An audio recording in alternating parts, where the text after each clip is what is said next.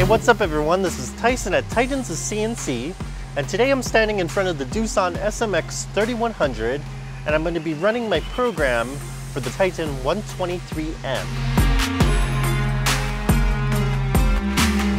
In my machine right now, I have a big old chunk of aluminum which is 8 inches diameter, and it's being held on by shank claw jaws in the Rhoda THW+. So for the first tool, we're going to do some lathe work.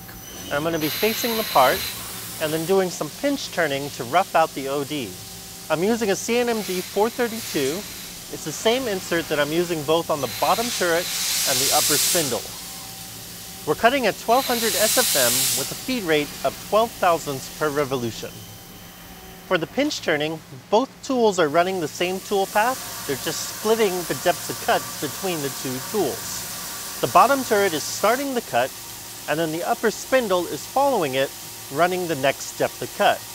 It's following 3/8 behind because it has to stay behind the bottom turret because it's going in deeper.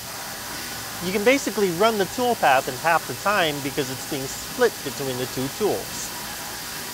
For the next tool, I have an 1.5" DFSP insert drill. It's running at 800 SFM with a feed rate of 6 thousandths per revolution. For the first op, it's going to be running like a lathe drill, but I have it in the top spindle because I'm actually going to be using it on the second side, and we're going to be using it to do some side drilling. For the third tool, I'm using the bottom turret with a 16mm boring bar that's in a KM50 holder in a TACU block.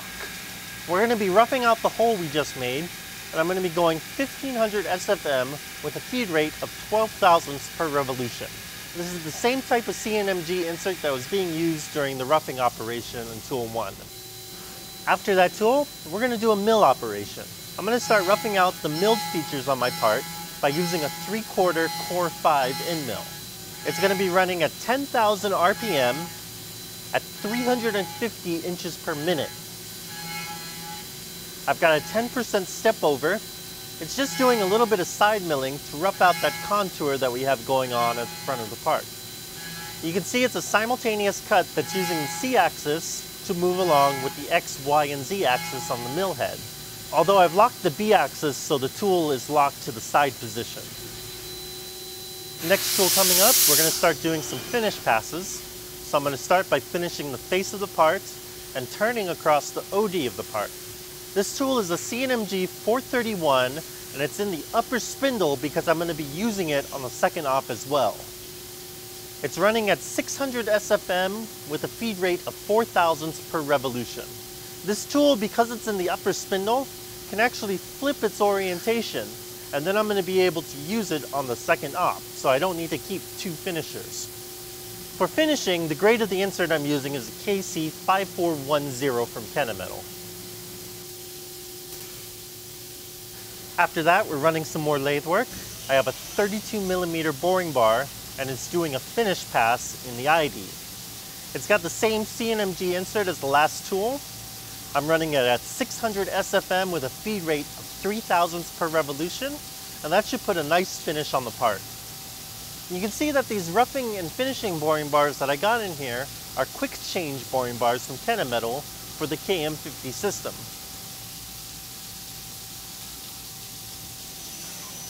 So for the next tool, we have some more lathe work.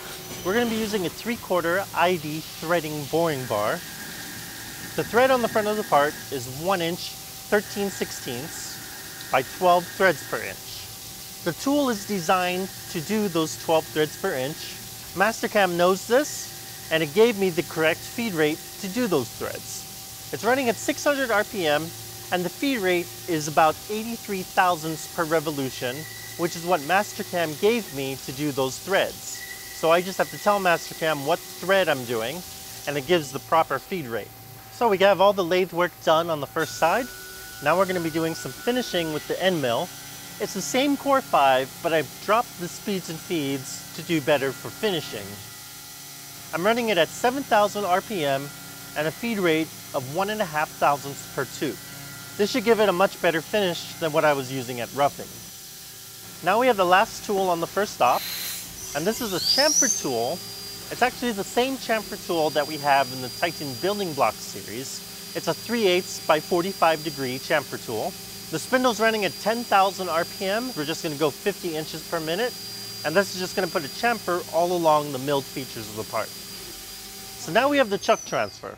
Both the bottom turret and the upper spindle are gonna get to a position where it's safe so that the second chuck can come up and grab the part. Once it's in position, the second chuck's gonna clamp, the first chuck's gonna unclamp, and then the second chuck is gonna grab the part and take it all the way back to where I can start machining the second side.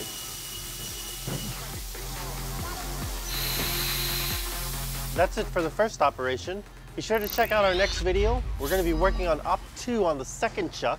There's gonna be a lot more milling on the second op. Almost the entirety of it is milled out. We got facing with a shell mill, we got pocketing, we got multi-axis movement with an end mill. Be sure to check it out. I'll see you in the next video.